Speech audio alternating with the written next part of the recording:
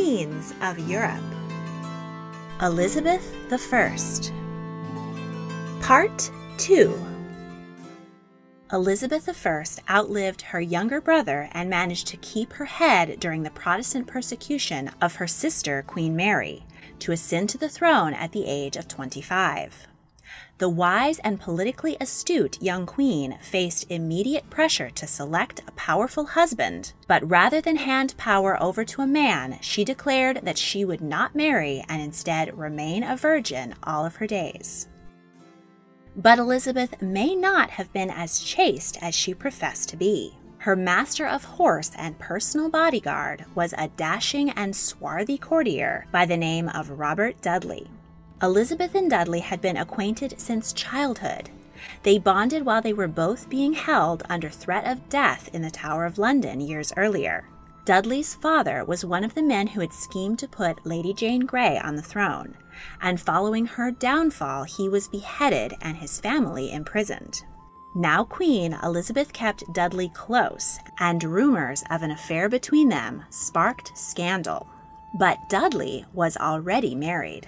His wife Amy lived away from court and was reported to be gravely ill. It was whispered that Dudley was waiting for her to die so that he could marry the queen.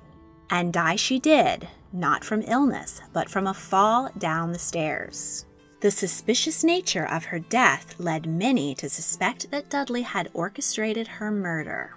Though the inquest ruled that Amy's death had been accidental, Elizabeth had no choice but to banish her favorite from court. 3 years into her reign, Elizabeth contracted smallpox and fell into a coma. The nation dreaded that the queen would die without an heir and England would fall into anarchy. She recovered, but was left with pock marks on her once flawless, fair complexion. To preserve her beauty, she took to wearing fine white makeup called Venetian ceruse, which contained lead, a toxic element that slowly poisoned her for the rest of her life. This near miss brought back the pressure on the queen to marry and bear children. But Elizabeth had another idea. Her cousin, Mary Queen of Scots, had recently returned home after the death of her first husband, King Francis II of France. Elizabeth proposed a husband for Mary, her old favorite, Robert Dudley, and suggested that their children could be heirs to both kingdoms. But Mary resented being offered the English queen's cast-offs and refused to entertain the idea. Instead, she fell for and married the dashingly handsome Henry Darnley, who turned out to be a foolish, arrogant, and violent man. In a jealous rage, he murdered Mary's secretary in front of her while Mary was pregnant. Another Scottish lord, James Bothwell, orchestrated Darnley's death by blowing up his bedroom. Mary was then abducted by and forced to marry Bothwell, and everyone suspected that she'd been involved in her previous husband's murder. The Scots rose up against their queen and forced her to abdicate in favor of her 1-year-old son James, whom she never saw again. She fled to England in the hopes of finding sanctuary, but was instead arrested and imprisoned. Love and lust had been Mary's downfall, and now Elizabeth's resistance to both seemed a very wise decision indeed. For years, Mary continued to be a figurehead for Catholic resistance in England. Rebels rose up in the north and attempted to free Mary and place her on the throne, but Elizabeth's army defeated them and hundreds of rebels were hanged for treason. The Pope declared that any Catholic who killed the English queen would be innocent of sin and would secure a place in heaven. Several assassination attempts on Elizabeth's life were foiled by her secret service. Across the Channel in France, thousands of Protestants were murdered by their Catholic neighbors during what became known as St. Bartholomew's Day Massacre. France fell into religious civil war. Tensions between English Protestants and Catholics were once again at a boiling point. And one particular Catholic and ex-suitor would come back to haunt Elizabeth. King Philip II's Spanish Empire controlled large portions of Europe, including the Netherlands, which happened to be England's biggest trade partner. The people of the Netherlands decided they'd had enough of living under the brutality of Spanish rule, and rebellion broke out. Their leader, Prince William of Orange, asked Elizabeth for support. She couldn't be seen to openly promote an uprising against a monarch, but she secretly sent money to bolster the campaign. She also considered backing someone who might be able to ride in and take over the Netherlands for her. Francois, Duke of Anjou, was the youngest son of Catherine de' Medici and brother of King Henry III of France. He was 24 to Elizabeth's 46, but he began to send her very steamy letters with the undercurrent of arranging a mutually advantageous marriage. The Queen was on the rebound as her old standby, Robert Dudley, had given up hope on her and had gotten married in secret and without her blessing. When Elizabeth learned of the betrayal, she flew into a rage and banished Dudley's new wife from court. Anjou arrived in England to continue his seduction, and he and Elizabeth hit it off immediately. She was smitten with a charming young man she called the Frog. She tentatively considered marriage and was optimistic for a happy union and even children. But public opinion was against the foreign match, and a xenophobic pamphlet was circulated condemning the foreign prince. Elizabeth was infuriated and ordered that the pamphlet's writer have his hand cut off. But she knew that she couldn't go against the people's wishes, so with a heavy heart she turned Anjou down. She did lend him financial support in his attempt to take over the Netherlands, but he bungled the operation, returned to France in disgrace, and died of malaria at the age of 29. Elizabeth supported another clandestine attack on the Spanish. She backed privateer Francis Drake, who besieged richly laden Spanish ships on the high seas and stole their cargo. He returned to England with the equivalent of a year's parliamentary revenue in gold and silver, and was knighted by the Queen on the deck of his ship. Elizabeth had always resisted war. Unlike the medieval kings who came before her, she recognized that the cost of combat on her treasury and on the very people was not worth the personal glory it would buy her. And as a woman, she was unable to march into battle and therefore had to rely on men who might not carry out her orders. But Prince William of Orange, Elizabeth's last Protestant ally against King Philip, was killed by a Catholic assassin, and Elizabeth had no choice but to send English troops, commanded by Robert Dudley, to the continent. The Queen's old favorite proved to be a poor choice for general. The English and Dutch were defeated, and now only the Channel stood between England and the might of the Spanish army. Meanwhile, yet another Catholic plot to assassinate Elizabeth was foiled, and this time it was discovered that Mary, Queen of Scots, now imprisoned for 18 years, was directly involved. As long as Mary lived, she would be a threat to Elizabeth, but the English Queen had a horror of killing her cousin and a fellow monarch. She vacillated for days, signing death warrants, then canceling them.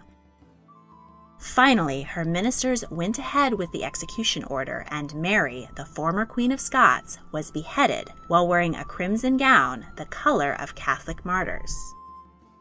Mary's execution was just the excuse Philip of Spain needed to send his powerful armada to attack England. Philip thought it would be a simple campaign: sail up the Thames to London, remove the heretical queen, and claim England for his own. And while his navy was twice the size of Elizabeth's, his ships were large and bulky, built for long trade journeys to the Americas rather than tight battles. Elizabeth's fleet was faster and more maneuverable. She gave a stirring speech to her troops, proclaiming that, though I have the body of a weak and feeble woman, I have the heart and stomach of a king, and urging them on to victory. Rather than face the massive armada head-on, Sir Francis Drake, now Vice Admiral, turned the battle to his advantage by assaulting the Spanish in small dogfights and with fire ships, loaded with fuel and pitch, set alight and adrift among the Spanish vessels. In panic, the armada scattered and many fled. In a final battle, the English cannons won out and the Spanish armada turned and ran. Many of the remaining Spanish ships were wrecked in bad weather as they tried to find their way home. The defeat of the Armada was Elizabeth's finest hour. Any doubts about her ability to lead the nation as well as a man were forgotten, and she was acclaimed as nothing short of a goddess. With peace and stability secure, Elizabeth's reign became a golden era for England. Trade flourished, particularly wool, the nation's largest export, and her people grew wealthier than ever before. Art and literature blossomed. William Shakespeare wrote such timeless plays as Romeo and Juliet, Hamlet, and Macbeth. Elizabeth sponsored Walter Raleigh's establishment of an English colony in North America, which he named Virginia in his queen's honor. Raleigh introduced the North American crop of tobacco to the English court, and pipe smoking became all the rage, though he likely didn't introduce the potato, as he has long been credited with. The Queen dressed fabulously, as befitted her glory and near mythical status. Now in her late 50s, the white lead makeup she'd been wearing since her bout with smallpox at 29 had done serious damage to her skin, which caused her to pile on even more of the acrid concoction. It had also caused the loss of most of her hair, and a lifetime of rich, sugary foods had made her teeth turn black and fall out. As a distraction from her visage, she relied even more on elaborate gowns, massive collars, and ornately decorated red wigs. The young social climbers at court flattered and flirted with the aging sovereign all the more to gain her favor. But her lifelong friend and the closest thing she ever had to a husband, Robert Dudley, died at 56. Elizabeth was distraught and locked herself in her room for several days. Her most trusted advisor, William Cecil, who had been by her side since her accession, also fell ill, and Elizabeth herself nursed him and fed him with a spoon. But he died as well, and Elizabeth felt increasingly abandoned and alone in her court of young upstarts. She liked continuity and replaced her two lost advisors with their sons, but they were no substitutions for their fathers. Dudley's stepson, Robert Devereux, Earl of Essex, was hungry for military glory, and Spain was once again preparing for a fight. Essex led a decisive preemptive strike, destroying much of the invasion force that was waiting in the Spanish port city of Cadiz. He returned to England in glory, and his popularity began to eclipse that of the Queen's. He threw his weight around at court, and when Elizabeth denied his request to fund a further assault on the Spanish, he tried to muster public support against the Queen's wishes. Elizabeth and her hot-headed lieutenant argued, and the Queen boxed his ears. He responded by half-drawing his sword on her, an act of treason punishable by death. Realizing his grave error, Essex fled to his country estate in the hopes that the Queen's temper would cool. Meanwhile in Ireland, rebels supported by Spain rose up against English rule, and Elizabeth faced the worst military defeat of her reign. She sent Essex to put down the rebellion and regain her favor, but he defied her orders and delayed his attack. His incompetence infuriated the Queen, and she wrote him asking what was going on. He abandoned the army, sailed back to England, and burst in on Elizabeth in her bedchamber to plead his case, but she was not impressed. Essex was interrogated and placed under house arrest. Incensed at his disgrace, he hatched a rebellion plot to remove the Queen and become Lord Protector of England. He gathered a private army and marched through the streets of London, calling for the people to rise up against Elizabeth. But few joined his doomed crusade, and the royal guard easily defeated the rebels. Essex was tried and beheaded. Meanwhile, William Cecil's son, Robert, was secretly writing to King James VI, the son of Mary, Queen of Scots, offering his support in making James Elizabeth's heir and the next King of England. The Virgin Queen had never named a successor, though James, her closest male relative and a Protestant, was the obvious candidate. Elizabeth was now 69, and her health was in decline. She was suffering from ulcers in her throat, fever, years of lead poisoning from her makeup, and possibly cancer. For 2 weeks, she sat on a cushion on the floor, and though her counselors begged her, she refused to eat or go to bed. Finally, she asked her attendants to help her up, but she then remained standing with her finger in her mouth and her eyes fixed to the ground for a further 15 hours. At last, she allowed her ladies to help her into bed, where she fell into a deep sleep and never woke up. Courtiers rushed north to inform King James VI of Scotland that he was now King James I of England as well, and the island of Britain was finally united under one ruler.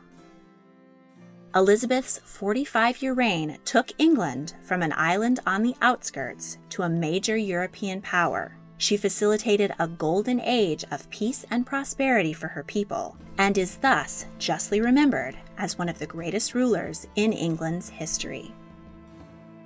A special thank you goes to my patron, Alexandra. If you enjoyed this video, please like, subscribe, comment your thoughts, and check out my other royal history videos.